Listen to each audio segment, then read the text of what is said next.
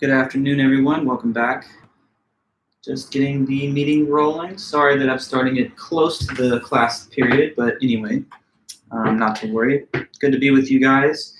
And yeah, just about 10 seconds, then we're getting things rolling. But feel free to say hi or say anything in the chat. Hi, David, Spencer. Good to see you guys. Welcome back. So let's just get rolling, I guess. It's 2:30. Good to be with everyone, as I was saying. Peachy says hello. And yeah, today what we're doing, actually, 1 second. I just need to close a window over here. There's a little noise pollution, so I'll be right back. 1 second. Peachy.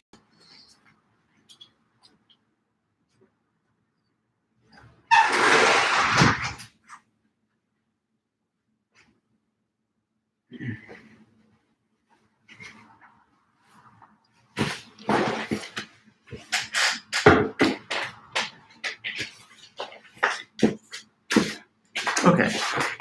Thank you, guys. Sorry for that. Ooh, almost dropped my sparkling water. Okay, I'm good to go now. Thank you. All right, so what we're doing today is we're just going to try and finish up these notes on the Gettier problem and Gettier's essay. We had made some progress through it, but we didn't get all the way done. So that's the first order of business, to just kind of finish off those notes. And then we'll try to transition into our discussion for René Descartes and his famous book called The Meditations. So the goal is to finish Gettier and then talk about Descartes. Hopefully we can do both of those things today. If not, we'll push whatever we need to into the next meeting. So yeah, good to see everybody here. I see everyone in the chat. To those that have emailed me seeking grade requests for the midterm, I'm going through all of your messages and I'm definitely getting back to you guys. I've replied to everyone who has messaged me up until 3:48 p.m. on Monday. So I think the next one is Ashley Gomez and then Jack Page.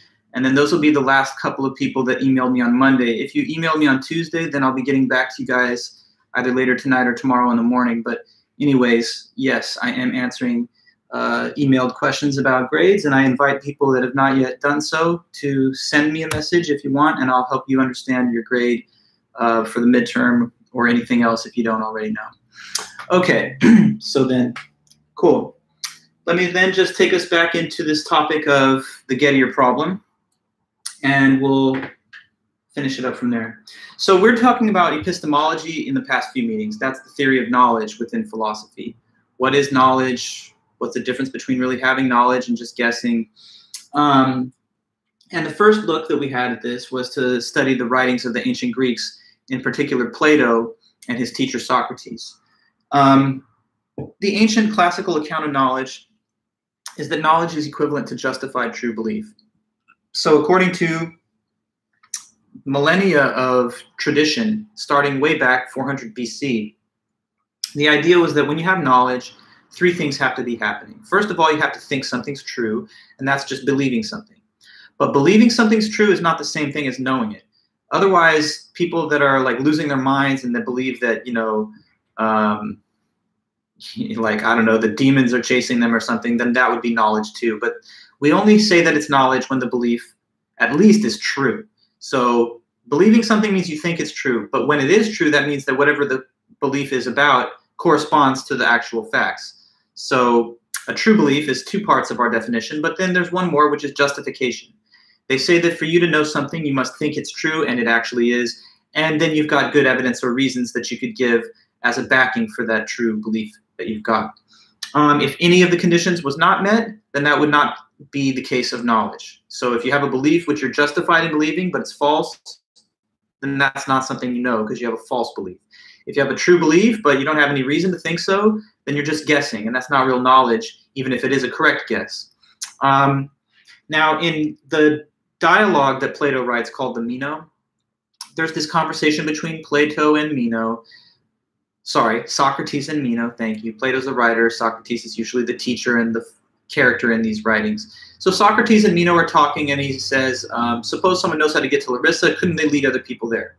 Meno is like, yeah, that could happen. If a person knows how to get there, sure, they could lead someone. Then he asks, what if someone didn't really know, they've never been there? but they do have a correct opinion. Like, for example, they've got an accurate map. Wouldn't that just as well work in substitute for knowledge, just having the correct opinion? Correct opinion, in other words, a true belief without justification. And Meno says yes to this too. So then the question becomes, well, why do people think knowledge is better than just having a lucky guess or a correct opinion? And essentially what Socrates ends up saying is that there's a reason knowledge is valued and prized more highly than just correct opinions. The reason is because with knowledge, it comes packaged together with justification. A correct opinion is just the other two pieces, true belief with no justification. But having that additional element of justification adds something, because what it adds, he says, is that it prevents the belief from leaving your mind. He compares this by means of a metaphor. Do you remember the metaphor, anybody? Who could tell me what he compares these the concept of justification to? Is that something you can tell me? Mr. Socrates says that if you want some kind of analogy, think of justification as something similar to the ropes. That's right, Jasmine. They're similar to these ropes that would hold down and lock down the Daedalus sculptures. The Daedalus sculptures are beautiful works of art. They're masterpieces of sculpture. They were so realistic, they thought that if you didn't tie them with ropes, they would just run away when you weren't looking. Now, in the same kind of sense, when you have a true belief, that's great. But if it's not locked down and based on evidence, then it's going to leave your mind. You won't retain that information. So wouldn't you rather have a true belief that you get to keep instead of just having it here today and gone tomorrow? Just like these statues, wouldn't you rather have one that you get to hold on to instead of just having it for a brief moment and then it runs off because you didn't put ropes on it? So you want to put ropes on your true beliefs. In other words, you want to put justification behind them, because otherwise you're not going to remember that stuff, or you're just going to change your mind about it. Okay, from there, we've opened up this discussion of Edmund Gettier. And to get the discussion of Gettier started, this is just me reviewing for the beginning for now. Gettier begins by saying, okay, there's a classical definition of knowledge that everyone has heard, and it's justified true belief, which I just went through. He says sometimes people state it a little differently. Sometimes people say that believing something is accepting it. Sometimes people saying having justification is having adequate evidence for it. But however people formulate the description of knowledge, they always amount to the same three things: true belief that is justified. Now, Gettier says, I have a problem with this analysis, though. This is not actually correct. And before he gives us his examples, which I'm going to show you in a minute, he has these two preliminary points. One of them was the point that it's possible to have a justified false belief. Yeah? It's possible to have a justified false belief. So, like, suppose that I believe that someone is alive and well because I just talked to them earlier in the morning. You know, that would be justified. I would have no reason to think anything had happened to them. But maybe it would be false if unexpectedly they've gone through like a terrible accident or medical emergency, like a heart attack later on in the same day. If you had told me that, I'd be like, wow, I wouldn't have thought so. And I would have been justified in not thinking so, given their clean bill of health leading up to it. But sometimes you can have justified beliefs that, despite the evidence, turn out to be false. Mistaken convictions, false accusations based on reasonable evidence, etc., etc. Okay, the other preliminary point he makes is that the closure principle is true. Now, let's try and make sure to remember this closure principle one time, yeah? The closure principle says what? That if there is a person who's justified in believing a statement, and then they notice that that initial statement entails a second one, then in that case, if they deduce the second one off of the first, now they're also justified in believing that second statement. So, I mean, I know you're my student in this class, so that's something I believe because I'm dealing with you and grading your work, right? So I believe you're my student, and I'm justified in believing it because of the evident fact that you attend these meetings and submit work to me. And you're on my grade roster and all kinds of other things. So I have great evidence to base my belief that you are a student at Cal State Fullerton. Suppose that I start doing my logic in the head, and I'm like, well, what's something that entails? To be a college student, that entails that you at least graduated high school. So now I have deduced this second statement from the first. The closure principle merely says this, that when you do an operation like that, arrive at a justified belief, notice that it logically implies something other than that, then you can also be justified in believing that implication because you just deduce it off of the first thing. Okay, so now we have the Gettier cases to explain. And with all the preliminaries in place, we can do that. So the first Gettier case, which I was telling you about at the end of the last meeting, is called Gettier Case 1, and even more memorable of a title, Smith and Jones job hunt.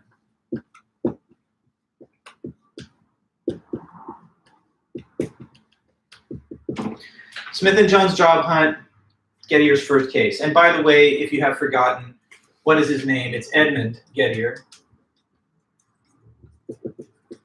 And he's still alive and kicking, but he was born in 1927.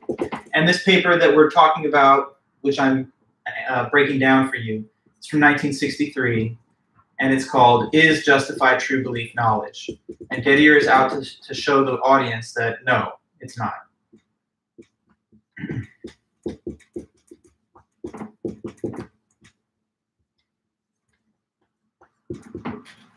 About Gettier, did I tell you guys this weird fact that he only ever published this one thing and then he just left philosophy after? I mean, he didn't leave philosophy, he kept teaching and stuff, but he only published one work. That's also kind of an interesting fact about his biography. Okay, so anyway, Gettier's paper, his name, his dates. But let's focus on the actual content now. I just wanted to remind you of the title and everything over here. Okay, Gettier case 1, Smith and Jones job hunt. So we've got a couple of characters in this little situation. First of all, there's Smith. There's Smith. And then you got Jones. Let's say this is Jones here. And then you've got the boss guy who's going to ultimately make the decision about hiring. Boss. To create additional room, I can clear this away. You know now that's the title of the case. Okay. So let's just remember a couple of points. There's a job hunt going on. There's one open position at the company. Smith and Jones are the two people that are competing against each other for that final position, and the boss is going to decide which one it's going to be. So he's interviewed both of Smith and Jones, and he's making his mind up about who to choose. I think I told you guys as we were closing the last meeting that Smith develops a belief in his mind. And here's the thought bubble again to just kind of show what that belief is of Smith. Does anybody remember, based on notes or memory, what Mr. Smith's belief is? Let me know that, and then I'll put it in our bubble here. Smith ends up believing something for certain reasons that we'll get into, but what was it? There's a proposition Smith believes based on some events that play out here in the interview and afterwards. What is it?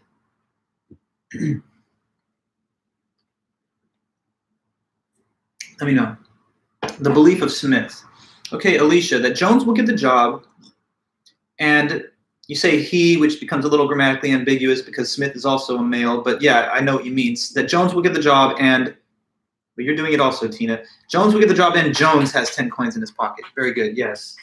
Okay, so Jones will get the job.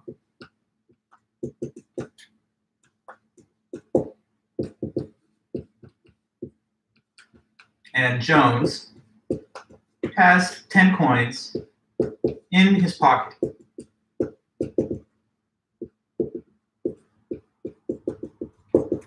Now we are going to label this, for the sake of convenience, D. Just this belief, this proposition that Smith believes in his mind is labeled D. D stands for Jones will get the job and Jones has 10 coins in his pocket. Now, who can tell me this? Why does Smith think that? What is the reason that Smith believes that? What is his evidence or justification for thinking that D is true?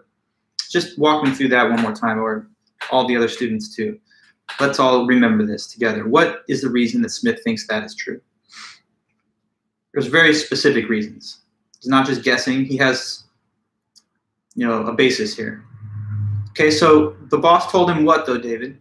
Because there's two parts here. It's a conjunction. It has and in it. So based on what you've said, it leaves the question open. What part of the statement did the boss tell him? But very good. Just kind of following up on your comment. What did the boss tell him?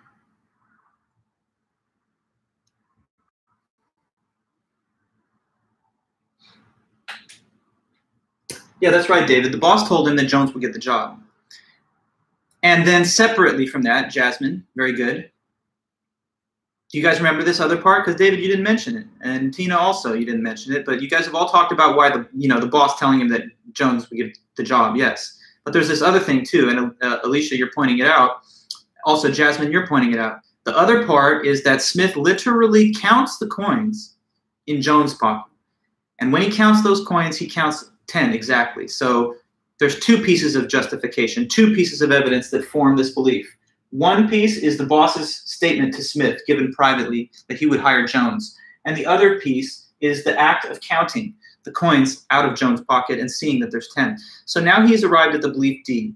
And I just hope we can agree on this, that he's justified in believing D. I mean, right? It's not like he's just giving a wild guess. He has specific reasons to believe D. The boss who hires told him the first part, so why would he doubt that? You know, he has no reason to think that he's not telling the truth. And secondly, he did the act of counting, so that's as good as evidence could get. You know, when you counted them yourself, you know there's 10 coins there. So now, here's where that closure principle thing is going to kick in. I told you that's going to come back, and it's coming back now. So we already said that Smith is now justified in this belief based on the reasons that we've talked about. Now, suppose that he, Smith, is a fan of logic and such, and so he notices that this entails a similar but slightly changed statement. Remember what entailment is, by the way. Entailment happens when one statement entails another. When a statement entails another, that means that if the first one is true, the second one has to be true. As an example, last time I told you guys that I was born in the 80s, which is true, and then I asked you to figure something out that entails. And after a couple of awkward failed attempts, we got to the concept that I'm at least 30. That has to be true because a person who's alive in 2021 that was born in the 80s must be at a minimum 30 if they were born at any particular date during the whole decade. They don't have to be 40, but they have to at least be 30 today. So that's entailed. If A is I was born in 80s, B being I'm at least 30, A entails B. Now, in this case, D is our first statement believed by Smith. Let's suppose that he's using logic and he deduces something from it, and let's call that second statement E, which Gettier does in the paper too. So I'm just following Gettier's, example. Smith deduces from D the proposition E, and what E says is similar to D, but there's just this one slight edit. And here's how it looks. The man who gets the job.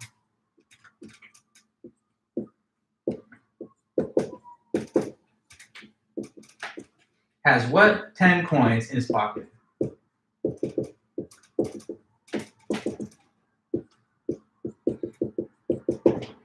Okay, so I want you guys to see this piece at least. D entails E. D entails E. So if D is true, look what it says. If this is true, it means that Jones gets the job and Jones has 10 coins in his pocket. But if that is true, then of course this has to be true, because if Jones has the job and has the 10 coins, then the man who gets the job has 10 coins in his pocket, namely, parenthesis, Jones. But we don't have to make reference to his name in this case because it's implied by the information over here. So Smith was justified in believing D. D entails E. Smith, who knows why, but deduces E from D. And so according to the closure principle, what is the status of the proposition E now? Smith has arrived at E through deduction, through entailment. And he was already initially justified in the prior statement D. So can we put that little situation together? Tell me, what is the status of E? This is something that Smith now believes, and it's what kind of belief? According to the closure principle. Well, David, not so much that it must be true, because the closure principle doesn't say that if you have one belief, then the other belief must be true. It's a principle about the transmission of justification across deduction.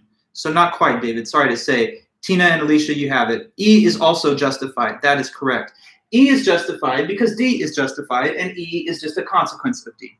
So all of this little backstory, guys, was just to get us to this point in the hypothetical scenario, to see how, given the situation described, Smith now has a justified belief in this statement E. Now, working backwards, this is justified. Why? Because it follows off of this. And why is this justified? Because the boss told him Jones would get the job, and because Smith separately counted the coins in Jones' pocket. So that's his basic evidence for D, which transfers right over to E, because E is a consequence of D. Smith is justified in believing E, period. Now, after this, the Gettier case reaches its climax or conclusion, and there's always this kind of funny plot twist at the end of a Gettier case. So let me try and explain that to you. In every Gettier case, and we call them Gettier cases because the literature has spawned like a wave of different permutations of such cases as these. So Gettier started it with, this is the original, the OG first Gettier case. But after he wrote this in 1963, there have been thousands and thousands of spin-offs of this and all kinds of little variations. So anyway, in every Gettier case, whether it's this one or the others that have been developed later, there's always this like little surprise ending. And the thing that happens at the end of a Gettier case is that the relevant proposition turns out to be true, but for an unexpected reason. So it's sort of like the individual ended up having a true belief, but just by luck. The factor that makes the proposition true in the end is completely separated and disconnected from the evidence that they used to arrive at that justified belief. So here's how it goes in the end. Boss comes back into the room where Smith and Jones are sitting there. And he walks straight past Jones with his hand out like he's going to extend a hand for a handshake. And he's going towards Smith. And Smith is a little confused, like, what are you doing? But then the boss, with a big smile, looks at Smith and he's like, surprise, Smith, I got some news for you. Remember earlier when I was telling you that I was going to hire Jones? No disrespect to you, Jones, but Smith, I'm just a big joker. I like to play around with people, get reactions out of folks and stuff. And so what I was doing earlier, I was just saying that I was going to hire Jones just to kind of get a reaction out of you, see how you would react. But to be real with you, now I'm being honest. You're the suitable candidate, Smith. You're the best, eligible candidate, and I've actually decided to hire you. So congratulations, Smith. Surprise. I know I told you earlier I was hiring Jones, but I was only kidding. And now for real, it's you. So you're going to start tomorrow. Congratulations. You're part of the team. Smith got hired. Okay. Smith didn't think he was going to get hired. He had relied on the earlier statement of the boss that it would be Jones. So he's surprised by this. But now, this is a total coincidence, guys, because Smith had no knowledge at all about the content of his own pocket, and he did not count it. But it just turns out by a sheer coincidence, unbeknownst to Smith, he actually does happen to have what? What do you think will be our plot twist here? So one plot twist is, surprise, the boss hires Smith, not Jones. And then the other piece is that just by a total coincidence, randomly, Smith also happens to have what? Let me ask. That's right, Jasmine. He also happens to have 10 coins in his pocket. Now, he didn't know that. He just had some change in there that randomly happened to be 10 coins. So let's look back at E. Did Smith believe E? Yes, because he deduced it off of D. Was Smith justified in believing E? Yes, according to the closure principle, since he was already justified here, he simply used logic to arrive at this further justified belief here. And then one more big question. At the end of the situation and the scenario given, is E true? Is proposition E true at the end of the day after all of these facts of this hypothetical have been presented? Is E true, simply? Yes, it is true. It is true because it matches the facts. What does it say? It says the man who gets the job has 10 coins in his pocket. Now, who got the job? Smith. And does he have 10 coins in his pocket? Yes. So what that means is that E, this proposition, is a what? It's a belief of Smith. It was justified for Smith to believe it based on the evidence he had. And it actually did turn out to be true. So it is actually a justified true belief. But here we get the real final result. Although it is a JTB, common sense tells you that this is not actually a statement that is what? Although it's a justified true belief, due to the weird, fluky, random way that it turned out to be true, it's just a matter of luck and chance that it turned out to be true, given the way he formed his evidence. We would say it's a justified true belief, but it fails to be what? It's a JTB, but it's not a case of what? That's for you to answer. So this is like the whole point. We've shown that it's not knowledge, right? It's a justified true belief, but it's not knowledge, because knowledge cannot be when you get something right just by dumb luck or chance. Knowledge is when you get it right because of the evidence that you use to form the belief. But in this case, the evidence that he's relying on has nothing to do with him. He thinks that the man that will get the job has 10 coins in his pocket because he thinks it'll be Jones, and he knows that Jones has that number of coins. So he would be completely surprised to find out this is true if he didn't think that Jones was going to get the job, because he doesn't even know that he has 10 coins in his own pocket. So the belief, although it is true and believed by the subject and justified, it's just pure chance and luck that it turned out being true. So it's true, but not because of any of the evidence that he used to form the belief itself. So there's a mismatch between the factors that make the belief true and then the reasons that he formed the belief in terms of his justification. So that doesn't strike the intuition of anybody as a real situation where someone has knowledge. But what this shows, as weird as the example is, right, what it shows is that we've proven a counterexample to the equation that the Greeks gave. The Greeks said this, that K knowledge is equal to JTB. But not in this case. This is a situation where it's not equal. It's a justified true belief, but it still isn't knowledge. And so what Gettier shows is that that stated definition of knowledge is incomplete. The real analysis of knowledge, what he's exposing here, is that it's justified true belief plus something extra, plus question mark. And what is that extra feature to add to the definition? That's where we still are not yet in a position to give a full consensus. There's been many different attempts to try and fix the definition of knowledge, add something to it, change it so that it overcomes these counterexamples, but none have yet formed one core definition that everyone can agree on. So since Gettier did his thing, we're all kind of spinning our wheels trying to modify the definition of knowledge in a way that will not allow such examples as these, but it's very difficult to do that.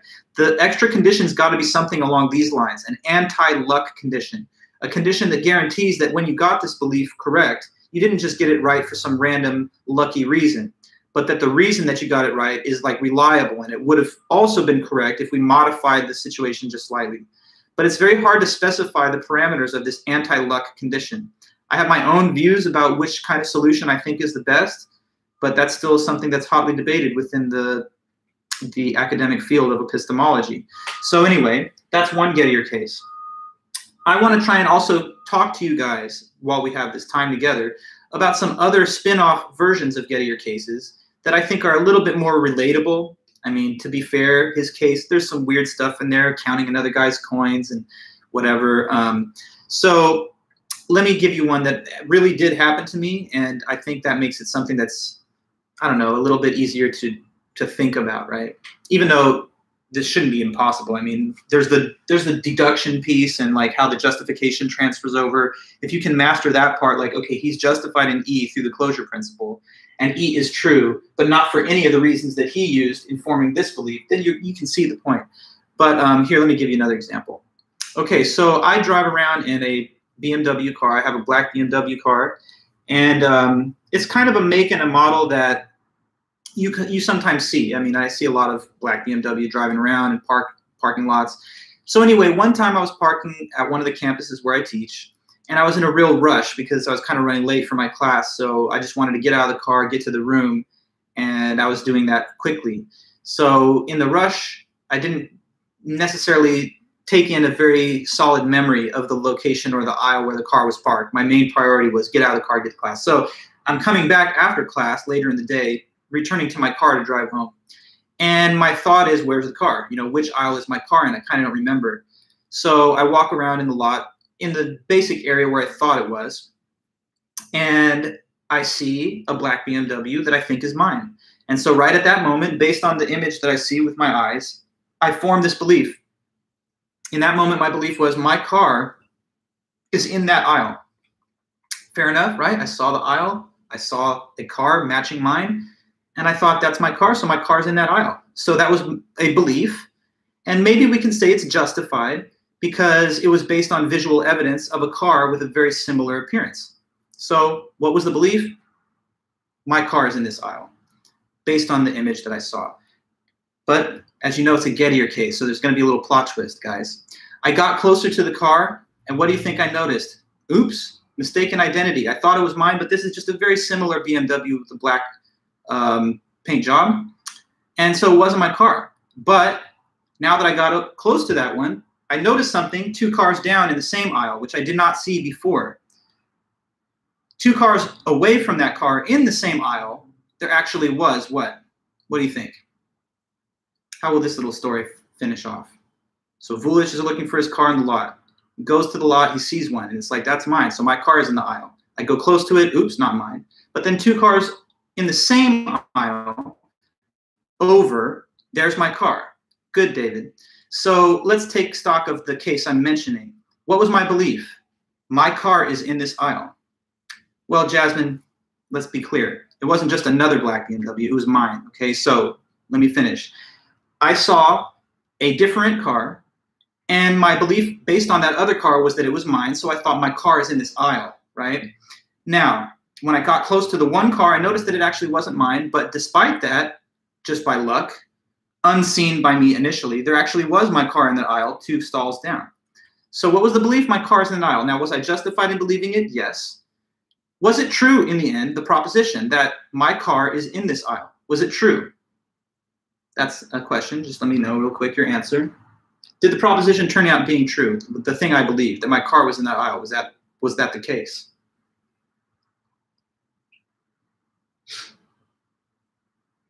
I didn't lose you on this last question, right? Go ahead, let me know.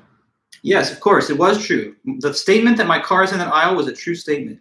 It matched the facts. That was the aisle my car was in.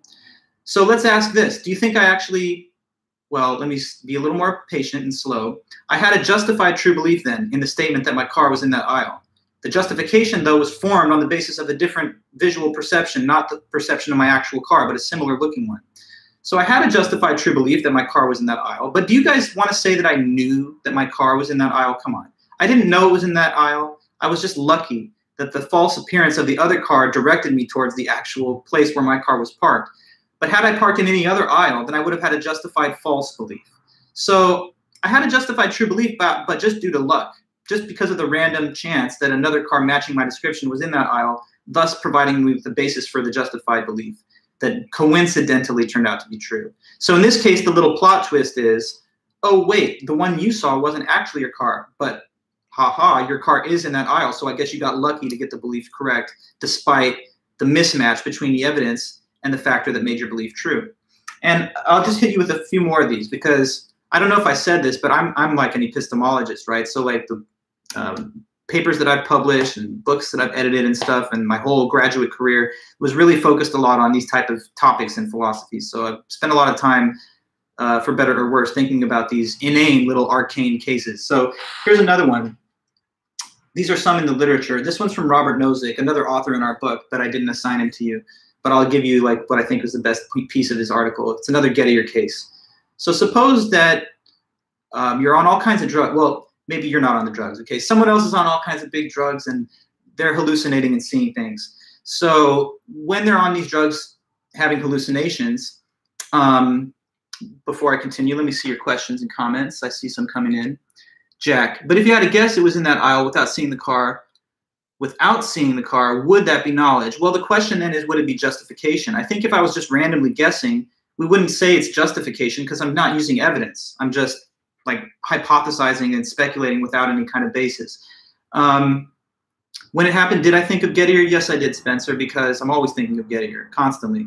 To be honest with you, yeah, whenever any situation happens where I'm like, oh, that's a surprise that I got it right because I was relying on different evidence, I always think of the Gettier case. So like if I'm out shopping or something, one time this happened. You want another one from my life? I was out at the store, and why did I go? Because I thought that we were out of paper towels at home. And so I had a roommate. This is back in college. So I went to the store thinking we need paper towels. And because I thought we needed paper towels, I thought we needed a paper product. When I got there, though, I get a text, and the text is like, hey, we actually have a bunch of paper towels in this other pantry, but I'm glad that you're at the store because we need toilet paper. And so my belief initially was we need a paper product. It was based on other evidence, though. It was based on the false belief that we were out of paper towels, when in fact we were fully stocked, and what we were actually out of was a different paper product. So I guess my belief ended up being true, and I had some reasons to think so. But you would not like to say that I knew that we needed a paper product, given the fact that I was relying on justification that mismatches the actual case. There's another one. But I was going to give you the thing with drugs or whatever. So suppose that there's a person on all the different drugs. They're seeing stuff. They're hallucinating. And so in front of them, they see what they think is an elephant in the room. So based on this hallucinatory image, they form a belief. There's an elephant in the room here. Now, of course, that's not a real elephant. It's just an illusion. But suppose that tucked away behind a wall, which the person cannot see, there actually is a what in the room? What do you think is the example here, little plot twist of this Gettier case?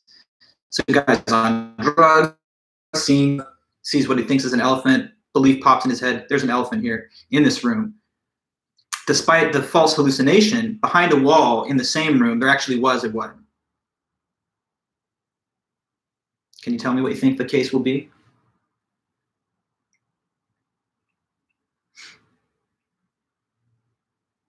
Yes, well, you say stuffed elephant.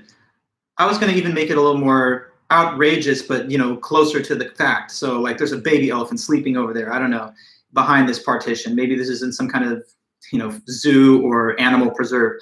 But at any rate, that person had the belief there's an elephant in the room, and they based it on some hallucinatory visual evidence, which I guess could be a justification of a sort. So they had a justified belief based on that perception that there's an elephant in the room, and it was true, but it was true for a completely different reason. It was true because of the sight unseen in a different portion of the room, and their evidence was derived from the visual perception in the hallucination. So no one would really say they knew there was an elephant there. They got it right, but it's another coincidence. Okay, now I'm going to hit you with one last one, but I could keep going forever, but I got one more because this is another kind of famous one. And in a video that I'll send around at some point, I'll maybe include this because it's in there. So another Gettier case could be, suppose someone's driving along the road, they look to the right, and in a big open field, they see what they think is a barn. To all appearances, it looks like a barn. You see the characteristic, I don't know, red wall, little roof. It looks like a barn over there. So you believe, hey, in that field to the right, there's a barn. Now here's the thing. If you had gotten out and come closer to the so-called barn, you would have seen something that it's not a barn. It's actually just an art piece. This is an art installation. It's a facade. It's a single wall. So there's no interior, there's no depth, but it's a wall that's designed to look like a barn from the perspective of the driver on the road. So what you looked at thinking it's a barn, it's not a barn, it's a wall. But behind the wall, which you cannot see from the position of the driver, there actually is what sitting behind that wall. Another example, what's the answer? The fake barn. Behind it, there's what?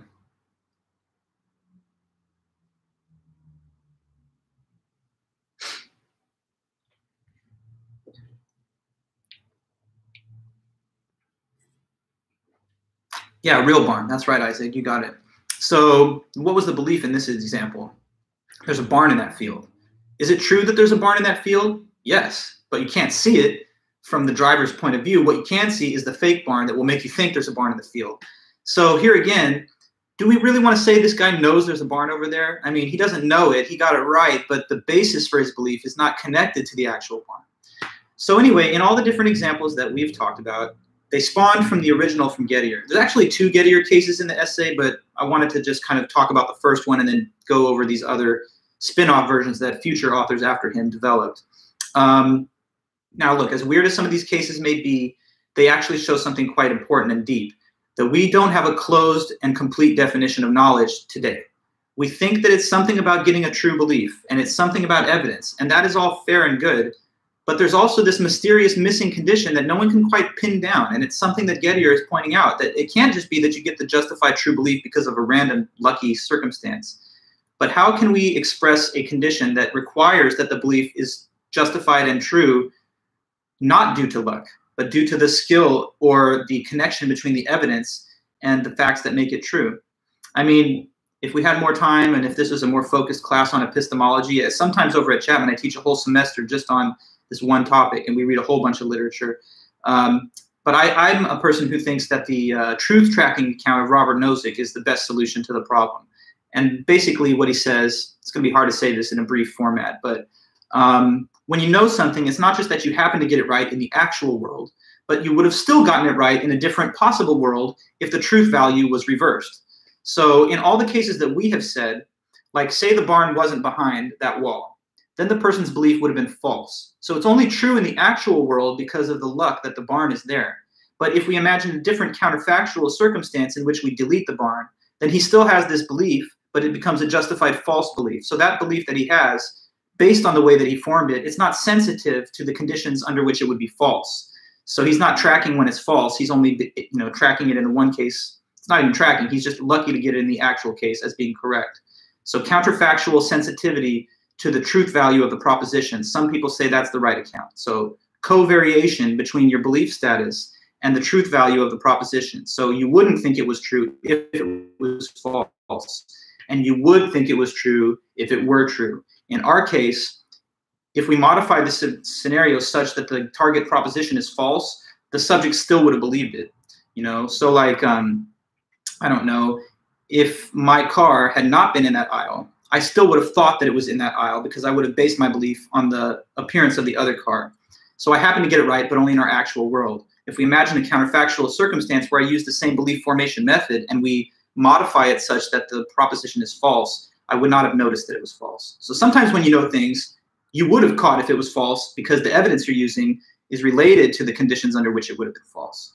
Anyways, just some food for thought for you guys. But now we can move ahead, and we're done with Gettier, at least for now.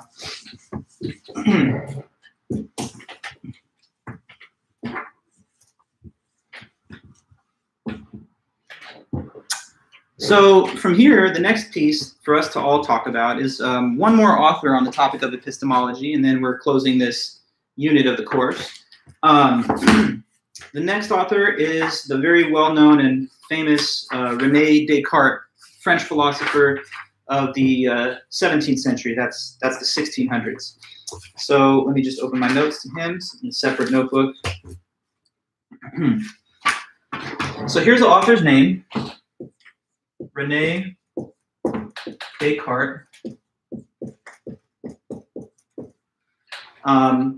So French philosopher who lived from 1596 until 1650. And so he's French, he's from Paris. The name that he has is a French kind of pronunciation. So, I mean, you would want to say with a silent or soft S. It's not Descartes, you know, kind of butchering his name in American's way of saying it, but it'd be Descartes. Not too important to know that. It's not like philosophically relevant, but if you're ever talking about him, you'd want to pronounce it properly. Now, he wrote a book in 1641, which is called The Meditations.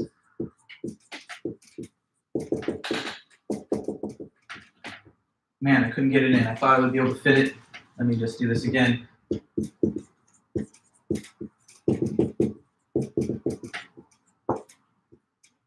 Okay, The Meditations by René Descartes, 1641. And let me see if you have a question here, Spencer. For instance, if you had beeped the car alarm and heard it in the aisle, that would actually be knowledge. Well, sure. So if I had pushed the button, heard the beep, and then used that information as the basis to think that it was in that aisle, then that would have been fine. But here we go, Spencer. What if I had pushed the button and a different car had beeped, and what I didn't know is that this is the first time the battery has run out on my own button, and the other beeping car that was somehow coincidentally timed to coincide with me pushing the button was in that aisle, 2 cars away from where mine was. Then in that case, it would not have actually been knowledge. So if it was a correctly functioning beeping mechanism, then yes, I would have derived the belief from the actual source, which is my car. And then that could have been considered knowledge. So essentially, yes, but I also wanted to give you another Gettier case based on your own example. Okay, so The Meditations from Descartes, 1641. The title, the actual full title is Meditations on First Philosophy, but oftentimes we just speak of it informally as Descartes' Meditations or simply The Meditations.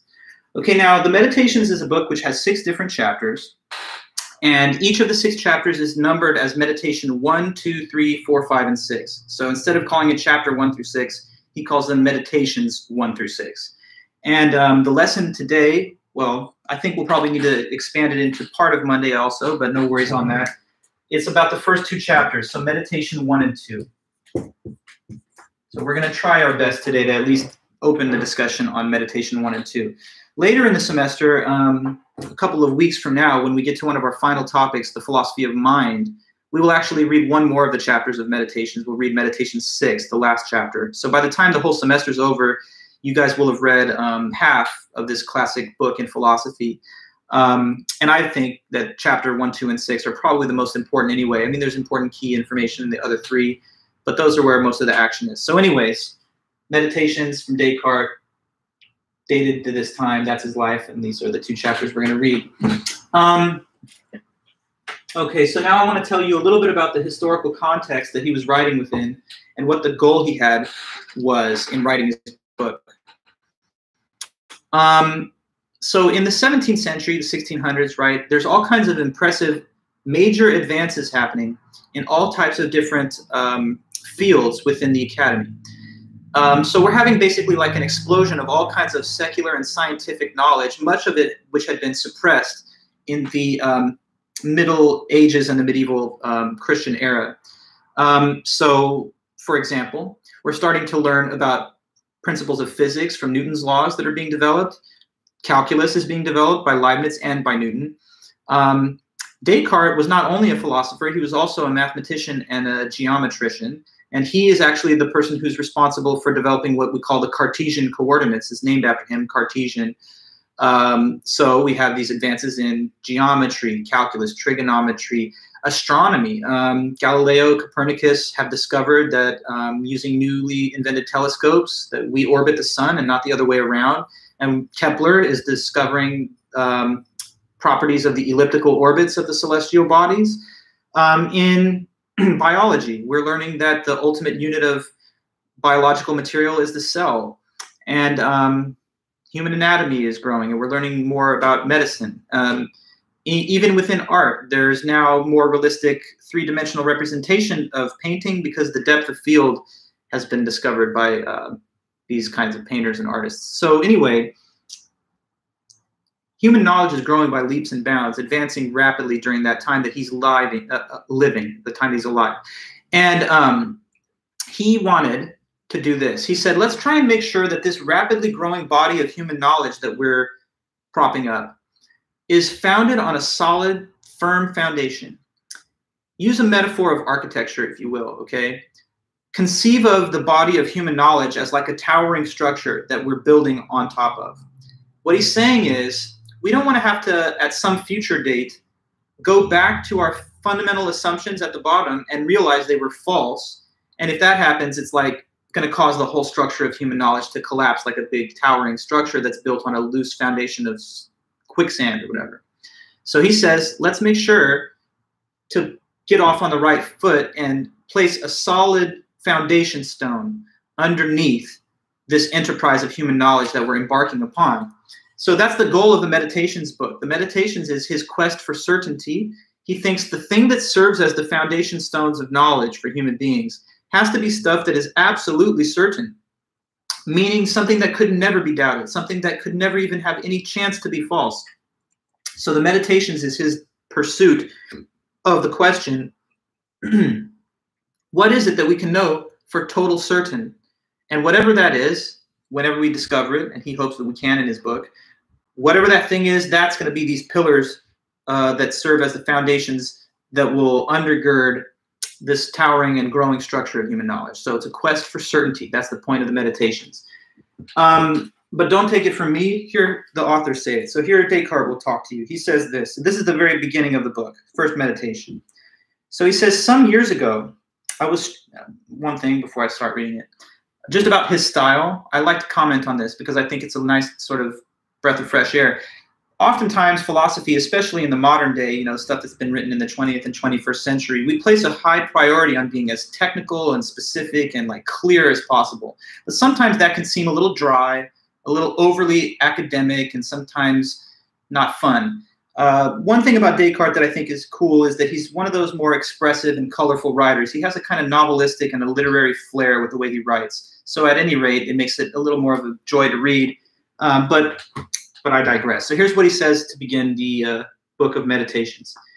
Some years ago, I was struck by the large number of falsehoods that I had accepted as true in my childhood. You guys could probably relate to that. When you're a little kid, sometimes you believe things that later on you're like, how silly was that? I can't believe I really thought that. I must have been so young. So he says that I had accepted, some years ago, I was struck by the large number of falsehoods that I had accepted as true in my childhood and by the highly doubtful nature of the whole structure that I had therefore based on them afterwards. I realized that it was necessary once in the course of my life to demolish everything completely and start right again from the foundations if I wanted to establish anything at all in the sciences that was stable and likely to last. But the task looked enormous, and I began to wait until I should reach a mature enough age to ensure that no subsequent time of life would be more suitable for tackling such an inquiry. This led me to put it off for so long that now I would be to blame if by pondering over it any further, I wasted the time still left for carrying it out. So today, I have rid myself of all worries and arranged for myself a clear stretch of free time. Now I'm ready, I'm quite alone, and at last I will devote myself sincerely and without reservation to the general demolition of my opinions. Okay, so he's now ready to embark on this mission or journey towards what we could absolutely know for total certain that could never be doubted. Now, how are we going to find out what's certain? Descartes says, I got you. Here's a method that he says you should use. So Descartes says if you're trying to discover what is absolutely certain, then you have to employ what he calls the method of doubt. Okay, so here's the method of doubt from Descartes' Meditations. Key concept and a major idea from this book. Method of doubt. So what the method of doubt says is to assume to be false anything and everything that could even possibly be doubted. Okay, so I'll put it here and then we will discuss.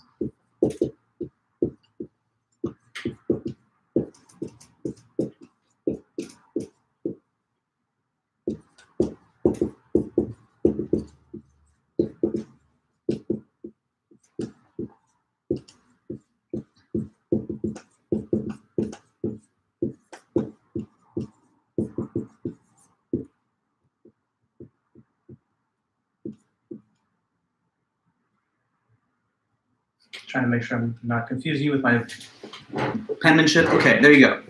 So assume to be false anything that can even possibly be doubted. Okay, now what is it to doubt something? To doubt something is to think maybe it's not true. Okay, so like if somebody told you, yeah, I've got $10 billion in the bank, and you know that they live in like a small apartment, you might be like, is this person telling the truth? I kind of doubt that, you know.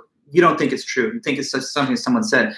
Sometimes it's not about statements that people make. You might just doubt your own judgment. You know, like you thought, you doubt your own memory. You're like, I thought that I dropped those shoes off at my friend's house, but now I'm starting to forget. Did I really do that? Maybe that didn't happen. I actually kind of doubt it. So doubt is just any condition that causes you to think that a particular concept or statement is false, or a state of affairs is not the case. What the method of doubt says is this. We want you to take doubt to the absolute extreme. So if there's any possible way that something could be false, then let's just assume straight off that it actually is totally false. And that means that it doesn't have to be very likely that it's false. Even if it's like 0.000, a million more zeros, 1% chance that it's false, then it's not totally certain. And that one, let's assume it's false. And we keep doing this and going on through our belief system and all our beliefs, until we finally find something that we cannot regard as false. And then the method of doubt, sort of as a process of elimination, will have exposed those things that are certain, and then we found the certainty that we were looking for to serve as that sort of pillar beneath the body of knowledge. Okay, so that's the method of doubt. When I was a college student, a long time ago now, I had a professor that was teaching me this stuff, and he had an example that I thought was a little helpful. So let me pass it down to you. Suppose that you were over in like the grocery store trying to purchase an apple from the produce section. And suppose that you were really, really trying to make sure that this was like the absolute perfect specimen of an apple. So you don't want just any old apple. You want it to be like ideal. You want it to be unblemished, perfect, no marks, no bruises, no divots or blemishes on the apple. I don't know why you'd want that. Maybe you're trying to purchase it as a gift from one of your professors like they did in the olden days. But whatever the case is, you want this perfect apple. So you go to the apple bin and you pull one out and you're like, this, I think, is it. It could be the one. It looks great. But as you inspect it a little more closely, you turn it around and you're like, ah, no, there's that one little slight imperfection on that side. So it's not perfect enough. On to the next. Toss this one aside and let's keep going through there until we find that perfect unblemished case. Now, it's a metaphor I'm giving you. In Descartes' method of doubt, we're not sorting through apples in a bin, but we are going through the beliefs in our belief system, exposing them to the highest light of scrutiny. And if there's any possible chance they could be incorrect or false, we'll assume they are, for the sake of argument at least, and on to the next, and continue in the same way until hopefully we arrive at something in that belief system that has no possible chance of being false. So now we're on to the method of doubt. Let's go ahead and see what the method of doubt eliminates in terms of beliefs. So the method of doubt is pretty hardcore, because with the method of doubt, it's almost everything that you can doubt, just to let you know. Descartes comes right out and he says this: based on the method of doubt, all of your beliefs that are based on and derived from sense perception could all be doubted. So therefore, we're going to assume all of them are false. So let me say this. All beliefs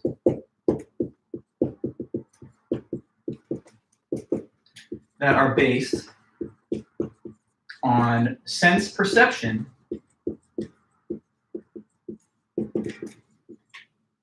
can be doubted.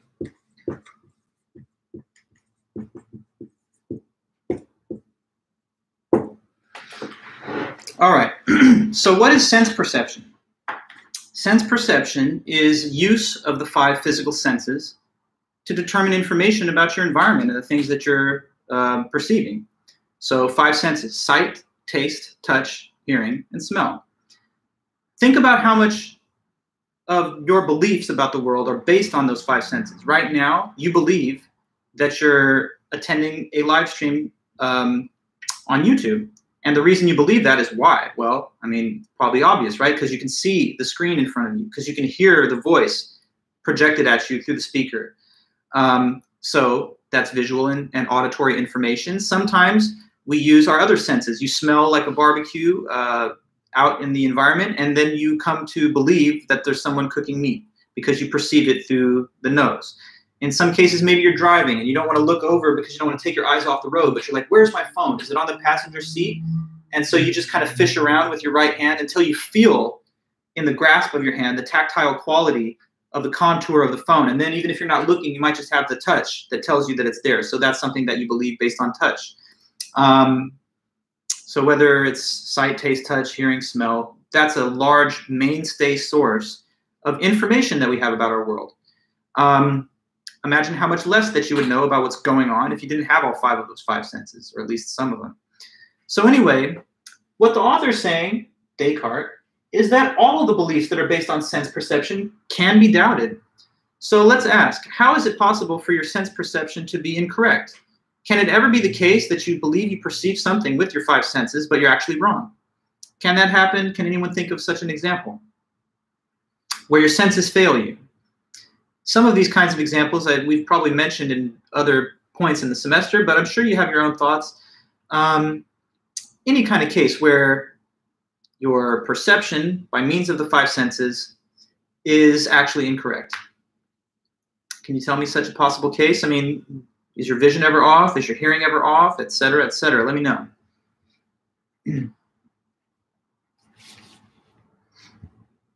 Or do you think that perception is 100% accurate? It's never wrong.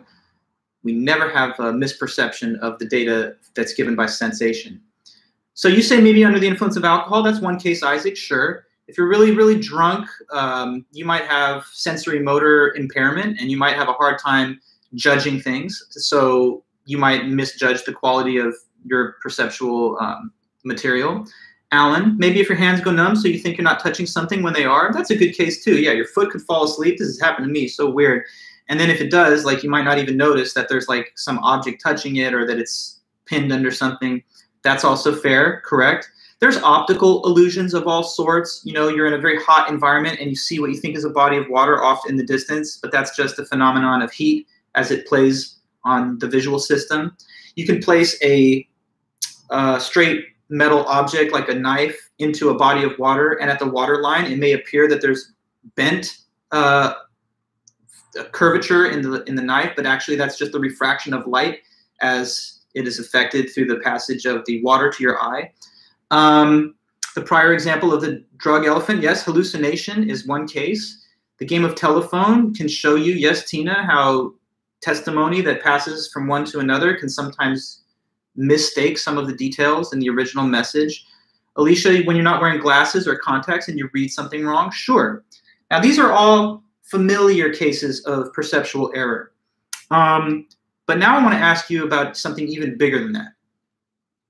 Could it be that you're wrong about even the belief that you have right now that you're watching this lecture on YouTube from wherever, from your home or from wherever you're at? What do you think would have to be the case for you to be wrong about that? Like right now, you're not watching a YouTube lecture. How could that possibly be false? How could the statement, right now you're watching a YouTube lecture, how could that be false? How could that possibly be false? Because Descartes is going to say it could be.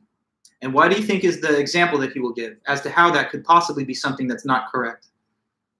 What possible way could you be wrong about your current situation here? Okay, there you go, River. Yeah, you could be dreaming. Now, I know what you're thinking. You're thinking, come on, I know I'm not dreaming, though, because when I'm dreaming, it's not so clear like this is. You know, this is vivid, this is sharp. And when I'm dreaming, things are vague and they're ambiguous and indistinct. But Descartes says, no, I'm not going to let you have that, because, first of all, if you've been dreaming for your entire life, then you have nothing to contrast against the vividness and clarity of this current experience. So it's possible that when you go to sleep at night and you think that's the dream state, and then you wake up and that's the waking state, that sleeping at night is a dream within a bigger dream. And the larger dream you've never been awake from. If that's the case, then you can't possibly rule out the possibility that right now you're like in some kind of dormant or sleeping state, merely having the experience of these waking thoughts and experiences, but they're all illusory. So when you have dreams, sometimes you have dreams that make you think that what's happening in the dream is happening in life, in reality. That happens to me quite often. I don't know what it says about me, but sometimes I think the most memorable dreams that I have are the ones that are not the most pleasant for some reason. So I'll have like a dream where something bad's happening, something scary even. In some cases, I've had these dreams where I take a wrong turn as I'm driving along like a steep roadway, and now I'm careening off the side, gonna die. And, you know, I'm freaking out in the dream, going through all those horrifying thoughts, but then I wake up and I'm like, sweet, I'm not dead. I get to keep living, and that was just all fake. But in the dream state, you know, you thought it was real. Or you could even have interactions with other people. I'm hanging out with my friends. We're about to go on vacation. And then I wake up and I'm like, wow, I wasn't with anybody. I was just alone in my bed the whole time. So because there's no short way to distinguish waking from being asleep, the author says that you cannot rule out the possibility right now, even if it's a remote possibility, even if we're not going to say, oh, that's very likely. We can't absolutely completely rule out the possibility that right now you're in the midst of a big dream and none of this stuff is real. Or if you want to update his scenario for the 21st century, let's go with the simulation thing. You guys heard about that? Maybe you're living in a simulation right now, and all the events and surroundings of the world are mere illusions produced by the computer simulation that you're a part of, and the programmers are controlling it all, or whatever. So I'm not trying to place stock in these ideas. I'm not trying to say like, oh, and this is very well probable. We're only saying that it's a very, very far out possibility, and according to the method of doubt, that's all we need. Once it's possible that something's incorrect, we are going to just full on assume it is false.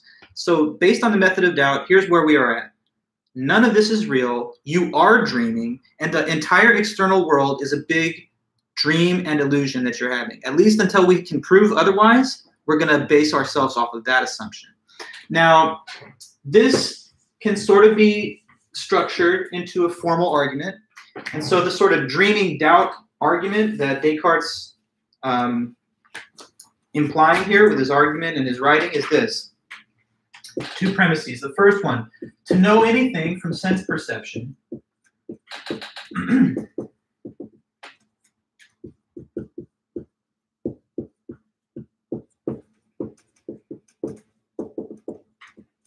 to know anything from sense perception, I must know that I'm not dreaming.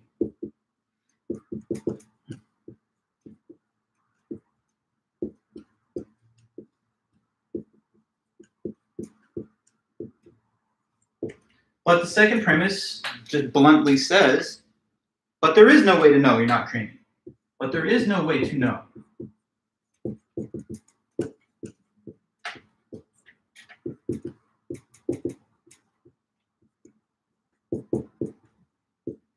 That I'm not dreaming.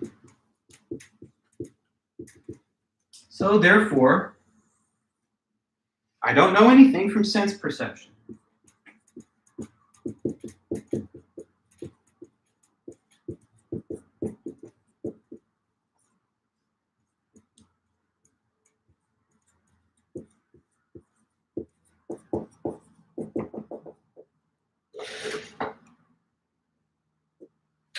So there we have the makings of a kind of argument that's based along the lines we've described here. Starting with this first premise, to know anything from sense perception, I would have to know that I'm not dreaming, but there is no way to know this. There is no way to know that I'm not dreaming. And so therefore, since I would have to know this to know anything from sense perception, I just don't know anything from sense perception. no sure signs by means of which being awake can be distinguished from being asleep.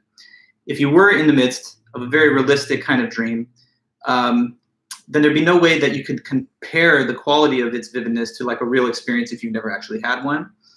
And suppose that you are in reality.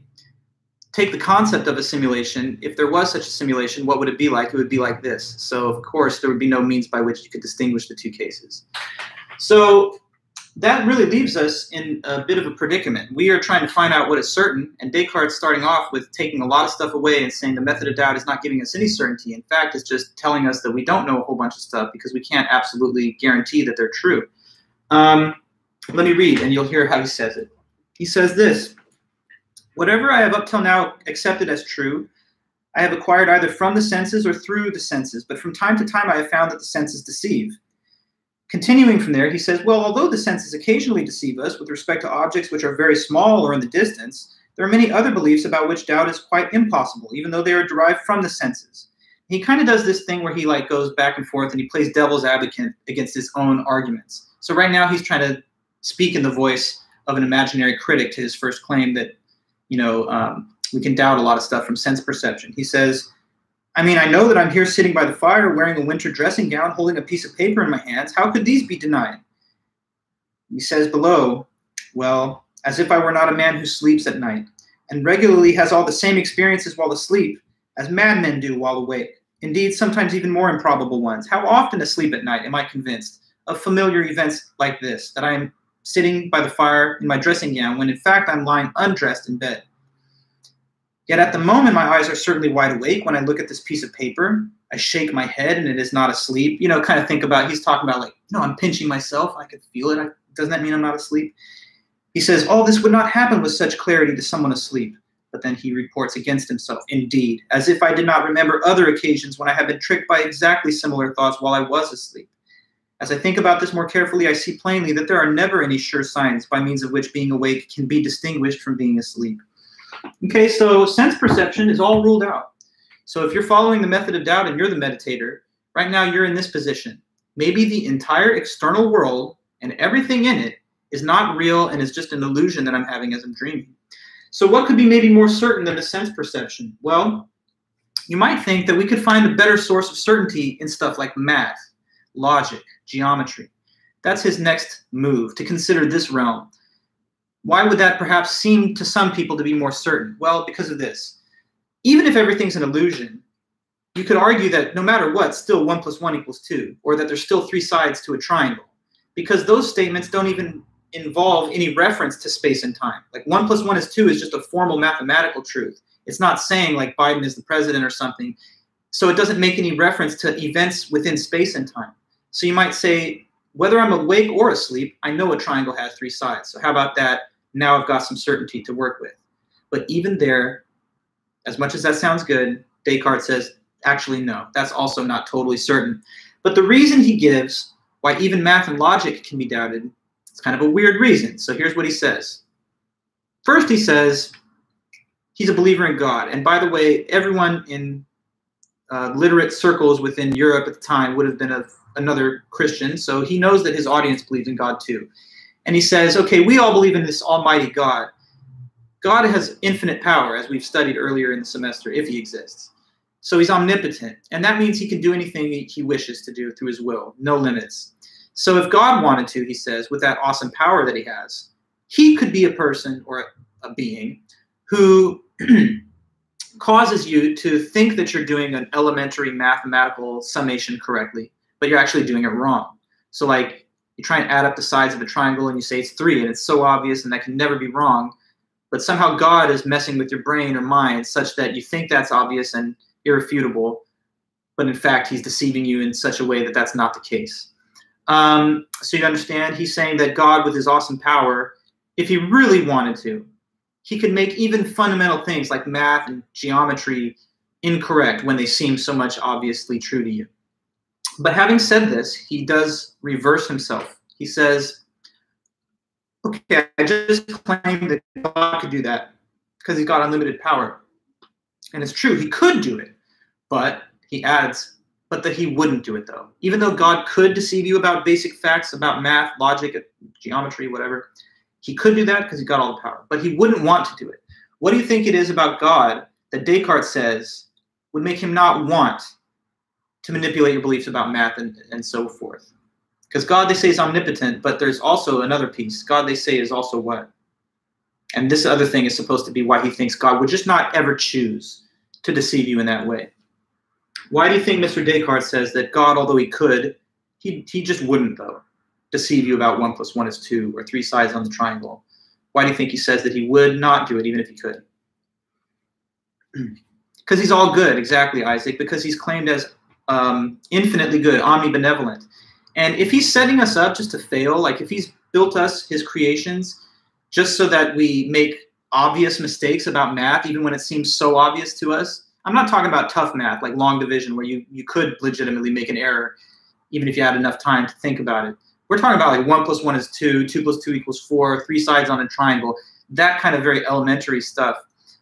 So God could mess with your beliefs about this, such that they're wrong, even though they seem correct.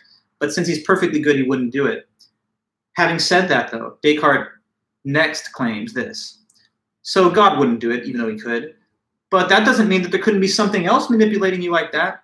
So he says, assume there were an evil demon that had control over what you perceive and think is real, and that this evil demon could therefore be manipulating your mathematical and geometric beliefs.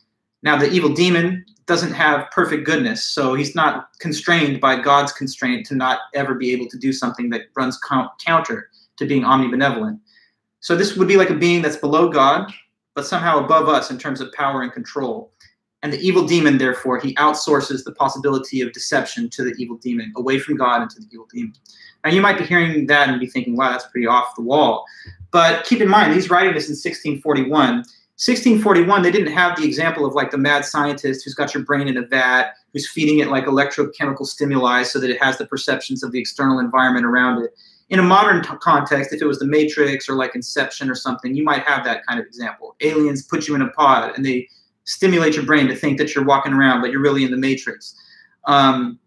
Well, Descartes' working in a time where we don't have the idea of computer simulations and all of that. So he's using dreams and the possibility of evil demons. But if you want to export like a different example from the evil demon, if that's just too weird to you, then think of it as like some mad scientist in another dimension, like a Rick and Morty type scenario, you know, where this guy controls everything that you perceive, but he's not perfectly good like God. So that'd be like Rick. I don't know if you guys know the cartoon. Anyway, though, you understand the point. God could make your beliefs wrong about this stuff because he could do anything, but he wouldn't do it. Nonetheless, maybe an evil demon could. So it still remains possibly doubtful. He says this, a reasonable conclusion might be that physics, astronomy, medicine, and other disciplines which depend on the study of things that we perceive are doubtful. But arithmetic, geometry, and subjects like that, which deal only with the most general things, regardless of whether they really exist or not, contain something certain. Because whether I'm awake or asleep, 2 and 3 added together makes 5. And a square has 4 sides. It seems impossible that such obvious truths could incur any suspicion of being false. But then he says, but yet firmly rooted in my mind is the long-standing belief that there is an omnipotent God. How do I know that he has not brought it about? That there is no such earth, sky, extension, shape, size, place, while at the same time making these things appear to me to exist just as they do now. But below he says this, but perhaps God would not have wished me to be deceived in this way, since he is said to be supremely good. So then below that, he says, perhaps there may be some who would prefer to deny the existence of so powerful a God rather than believe that everything else is uncertain. Let us not argue with them.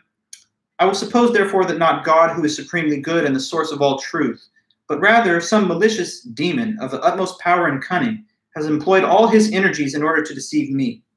I shall think that the sky, air, earth, colors, shapes, sounds, and all external things are merely the delusions of dreams which he has devised to ensnare my judgment. I shall consider myself as not having hands or eyes, flesh or blood or senses, but falsely believing that I have these things, and I will stubbornly and firmly persist in this meditation. Even if it is not in my power to know any truth, I will at least do what is in my power, that is, to resolutely guard against accepting anything false, so that the deceiver, however powerful and cunning they may be, will be unable to impose on me in the slightest degree. So, as we close the meeting today, and we'll finish off the last pieces of Descartes on Monday when we come back from the weekend. I want you to understand how far-reaching this method of doubt implication is that we're supposed to like now suggest that all sense perception is false. that means that even your own body and your physical appearance is also to be assumed false. So like, according to the method of doubt, this body and appearance that you think you have could just be a dream body that you're having within the illusion. Maybe, in fact, you have no physical frame whatsoever, and you're just a disembodied soul, like a ghost dreaming all of this. Or maybe you're like a vapor or a gas cloud or something, and the appearance of your body is just yet another element of the wholesale illusion that you're involved in. So when you think about Descartes' method of doubt, you're not supposed to be thinking, me that looks like this is dreaming in some other realm of reality while the reality I'm exposed to is false. Even particulars about yourself, aside from, well, I don't want to spoil the content of chapter 2, so I'm not going to say much more about that, but at least your physical frame, you can't say you know for sure. There might be something about you, though, that is certain that even the method of doubt can't touch, and that's the next thing that we want to talk about. So this is the end of Meditation 1. At the end of Meditation 1, end of the first chapter, it's kind of like a cliffhanger. It's like, are we going to get any knowledge? Stay tuned. Are we going to get anything, or is this method of doubt going to take it all away from us? But when Meditation 2 begins, we get to start slowly and steadily building back up our body of knowledge from ground zero. And in the end, by the time we get to the end of his meditations, you're going to know something. Descartes doesn't just say, hey, the world's a big dream and it's all fake, so how about that? He says that at the beginning of the book to sort of test our intuitions. But at the end of his book, he does a long and winding loop back to everyday common sense. Yes, the world exists. Yes, there are other minds. Yes, your perception of things is basically accurate to the reality. But he doesn't want to assume those things as givens, which we usually just do as we take it for granted. He wants to be able to prove it through a very deliberate course of arguments, step by step. So in the end, Descartes doesn't just say everything's fake and false and you're dreaming. He uses this methodologically, but eventually he does return back to our everyday conception of reality, which he thinks is now better justified due to the meditations. So anyway, guys, that's all I have for us today, and we're out of time. But I appreciate you hanging in there and sticking with the class and doing all the readings. Keep reading those books and essays. Keep attending as much as you can, and I'll be in touch with you if you've asked me about any grades or anything else in the coming days. So are we all good? If so, I'm going to close the stream, and you guys can have a good weekend, and I'll see you next time. Any issues with the okay, yeah, sorry, I thought I was timing out for a second. On my phone, it looked like there was a little lag. Okay, guys, have a great one then. Thanks again, as usual, and I'll see you after the weekend. Okay, bye-bye.